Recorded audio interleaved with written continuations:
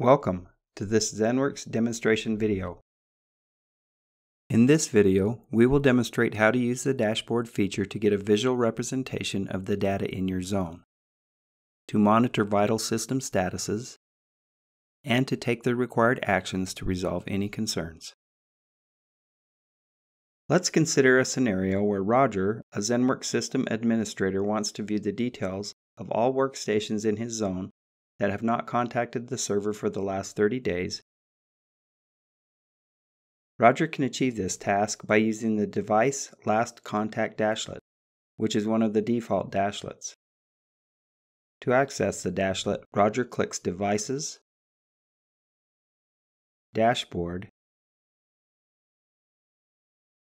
and then the Device Last Contact dashlet. The Device Last Contact dashlet provides a visual representation of all the devices available in the management zone, which are grouped based on their server last contact time. To view the data in a bar chart format, Roger clicks the chart type icon and selects Bar Chart. In like manner, he can also change the chart type to the donut format. Since Roger only wants to view the last contact time of workstations, in the filter panel, he first selects Workstations as the device type. To view details of workstations that did not contact the server for 30 days, Roger clicks the Time Filter tab in the Time Period Values dropdown, selects More than 30 days, clears the other selected time filters, and then clicks Apply. Roger can now identify the workstations that have not contacted the server for the last 30 days. To resolve this issue, he decides to run the refresh quick task for these devices. He can also click the device to view additional device details.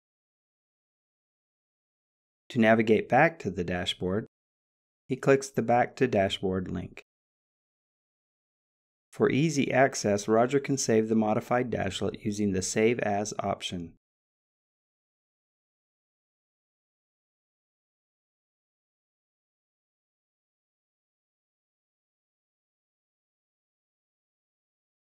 He can also export the dashlet grid data by selecting the Export as CSV option. Based on Roger's daily operations, he can unpin or pin the required dashlets to the dashboard canvas.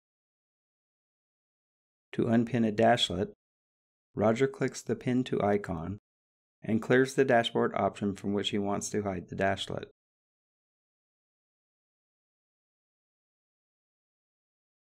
At any point, if Roger wants to pin the dashlet back to the dashboard, he needs to click the plus icon and select the required dashlet.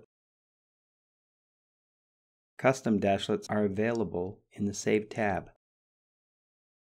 When the data is no longer required, Roger can delete the dashlet by clicking the delete icon on the custom dashlet. Default dashlets cannot be deleted. For more information on the dashboard feature, refer to the help or online documentation. Thanks for watching.